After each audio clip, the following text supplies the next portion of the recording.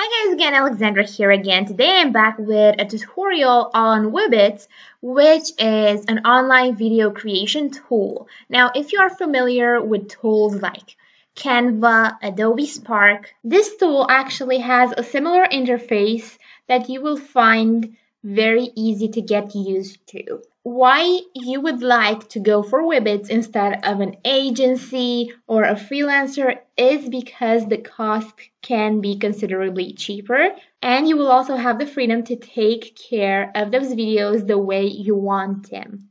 Now, what I recommend at the beginning is to just go with the cheapest plan first, which allows you to create unlimited videos within that first month when you pay roughly this sum of money, 560 euros per month. It's obviously cheaper if you go with the annual version, but do test it before you decide to use it for a whole year. Now, since you're getting started, you can choose from a couple of templates, either from here, from the template section, or from Top Stories, which is videos that have been created around real stories that are happening in the world right now. So you can opt for any of these to then customize your videos. For this tutorial, we are going to opt for a social media post, which is one of the common types of posts you might be looking to create. You can also create something similar in Canva, but the video editing options there are very limited. So if you want to create a true video in its real sense, opt for this tool instead. And we are going with this first template. And yes, the tool is going to take a while to load because it is a video editing tool, but don't worry because you have some fun quotes to read while you wait. Even if you're not going to use this specific template here, it helps to have a few slides to begin with, so you don't feel like you're starting from scratch and you're just more motivated to keep editing the video. Now, the editor is very simple to use and most actions can be done via simple drag and drop clicks. And basically what you're going to do is, just click on a video and from here you can add maybe some captions. Now, to change the exact layout of this title, you're going to go to this icon here. Honestly, just hover over them if you can't remember these, and you will get the feature you need. And from here, you can choose from a bunch of options, including a caption, subtitles if you want to add these, title and subtitle, even memes, which should be very fun to create. And of course, you also have the option to apply this same layout to all of the slides, which is especially helpful if you want maybe subtitles.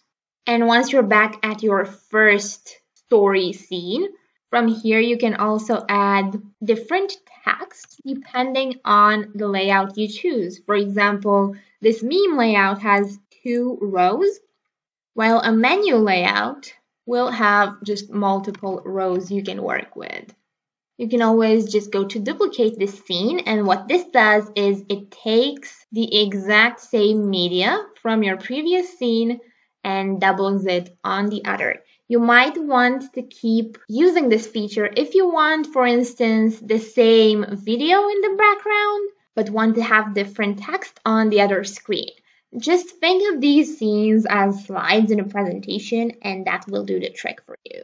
All of these scenes can be moved around either from here or from the left side where you actually edit your scenes.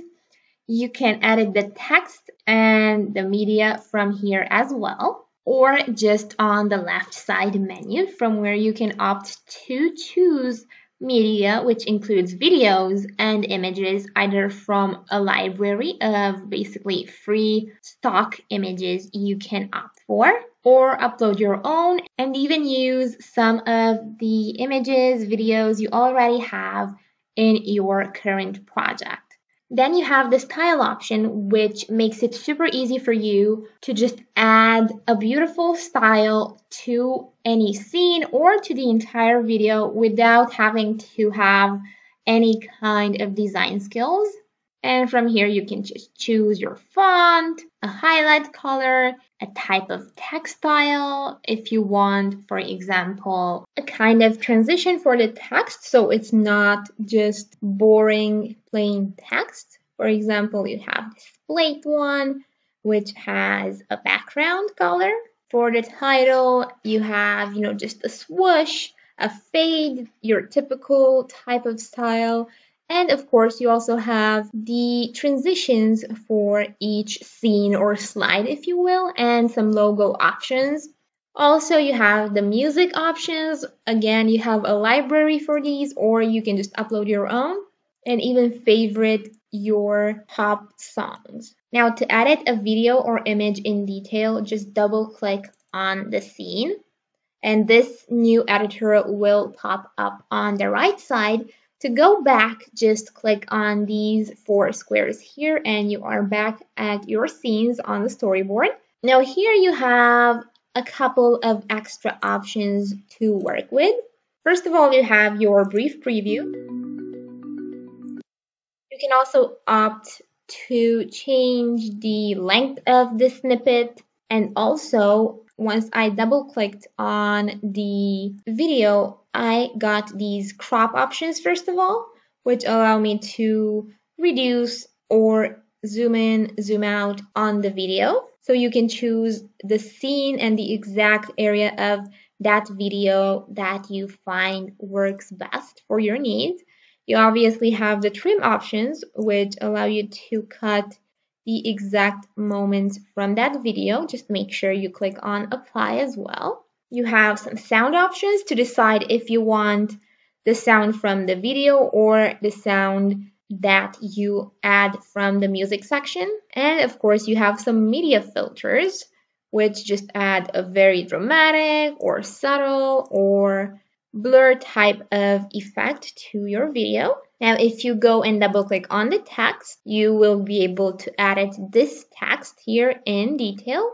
Now, once you double click on the text, you will be able to change the effect of this text from its style, colors. Go to the styles again if you want to test some more.